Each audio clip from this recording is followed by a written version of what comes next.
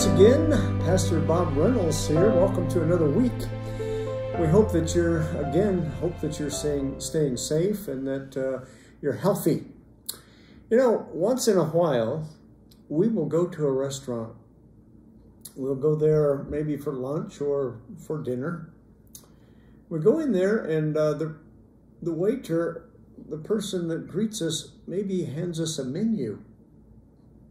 And we'll go to our booth or the table and we'll read over the menu. And we can hear people maybe in back of us or somewhere around us, and I say, oh boy, does that look good. And then the waiter or the waitress will come over and they'll tell us all about the menu.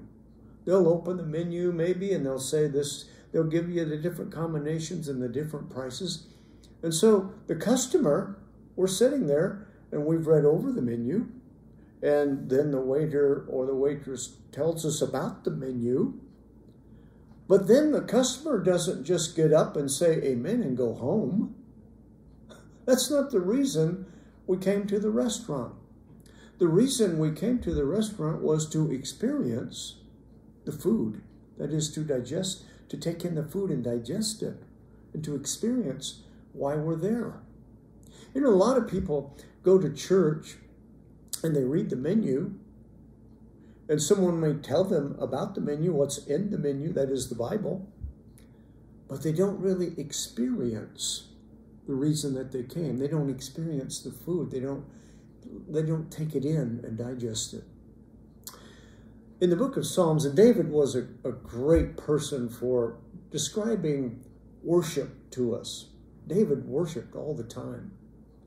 In the book of Psalms, chapter 99, verses 1 through 5, I read these. He says, "The Lord reigns. Let the peoples tremble. He dwells between the cherubim. Let the earth be moved. The Lord is great in Zion, and he is high above all the peoples. Let them praise your great and awesome name. He is holy. The king's strength also loves justice. You have established equity. You have executed justice and righteousness in Jacob. Exalt the Lord," he tells us. "Exalt the Lord our God and worship at his footstool. He is holy." That's why we came to the restaurant, to experience Jesus and his love for us.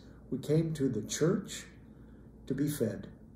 Let's pray that God will feed us and that we will take the food in and digest it and really experience it. Father, the Bible is really food. And church is really a restaurant where we can experience the food. But we need to experience it every day. We need to experience it in our own lives, in our own homes. Just think, we have the menu right there in front of us all the time. I pray that you will bless us as we read it, so that we can digest it and become more like Jesus. In his name we pray. Amen.